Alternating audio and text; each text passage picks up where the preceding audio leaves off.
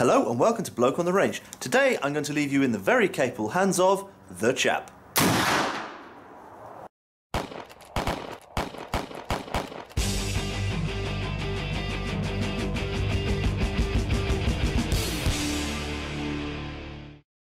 Well, what I just fired is a Swiss Peabody. This was the last foreign ordered firearm that the infantry had. It was intended for the artillery troops as a stopgap before the Vetterli was fully up and running. Now, originally they're rimfire. So what I've done here is I've got a block from a Spanish Peabody, so centre fire, which just happens to drop in without any modifications. What else is there to say about it? Well, obviously if you don't know the Peabody, it's a tilting block system, and there's a floating firing pin there, and it uses a conventional percussion side lock to strike the firing pin and fire. There are two major variants of the Swiss system. This one is a unaltered version with its original American produced barrel. And it's rounded all the way to the top. It has 3-groove rifling, and I can't remember exactly the date, but they re-barreled some of them to the identical barrel on the Vetterli. You can easily tell that because it has a long octagonal section on which the rear sight is mounted. They also modified the breech block very slightly. I don't exactly know why. I think to make the striker, so to ensure a more consistent ignition. Whether it's strictly necessary, I don't know, but they did. So, there we go. The ammunition is 10.4 by 32R. Centre fire. 38R, surely? I can't remember. It chambers both. The chambers most of the 10.4 cartridge rifles except both. I usually use 42 length because you've got more metal to grip the bullet. So yeah, there we go. I'm going to shoot some more.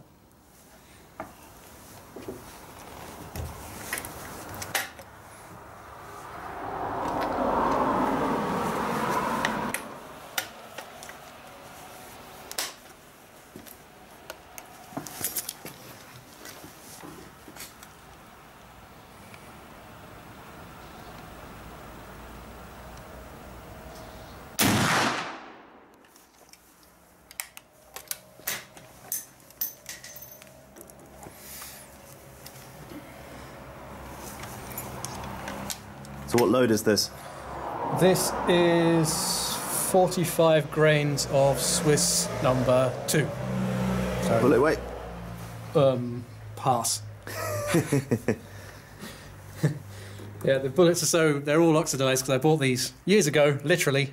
They sat in a tub and that's it. They're sized down to 429, I believe.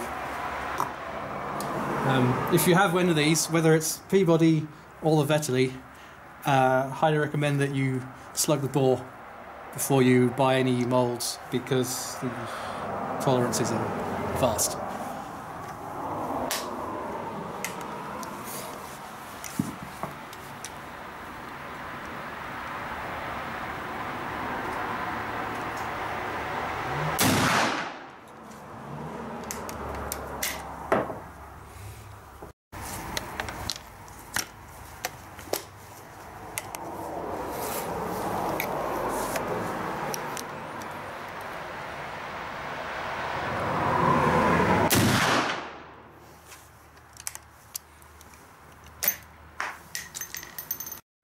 Okay, now we've finished shooting. Take it back to the workshop and then I can show you the differences between the two breech blocks. So, welcome back to the workshop. As promised, I'm just going to take a little look at the different breech blocks for the Peabody. What I have here is the original Swiss breech block. So as you can see, rimfire with a floating pin. And there it is. I don't know if you can see in the camera, but you can see the modification. Here they put in, dovetailed a block in, and then secured it with a cross pin. The original firing pin went straight down without this block here, and the pin ended with a rounded tip. It obviously seems they had some ignition trouble with it, so they went to a sharper or pointier firing pin. So that's how that one would work. Right, so now we'll take a look at the centre fire block. Now disassembly is very, very easy. First things first, raise the block, then remove the axis screw,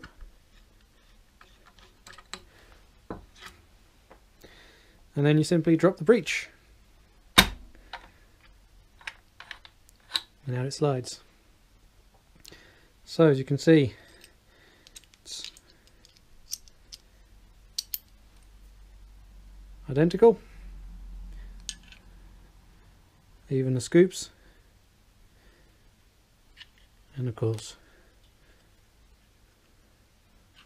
centerfire, rimfire. So the centerfire one has a bit of an awkward shaped firing pin there, a bit clumsy, but it does the job. And there's a little biasing spring there to reset, something which the rimfire version doesn't have. Now just got to put this back in.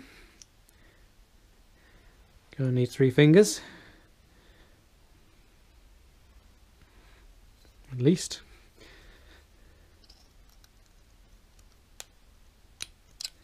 There we go. And now just to show you the compatibility, I'll put the rimfire one back in. Whoops. Now this one, to put it in, it's quite simple, but you need to fight against this enormous spring. So you've got to put it in. I hope you can see this alright. And you've got to get the screw ready, shove through the minute it's in place. So you've got to put downwards and backwards force on the spring and lever down like so, and you can see there it's just right. Push it in as far as you can and then screw it in. Don't lift the block up until the axis is fully engaged on both sides.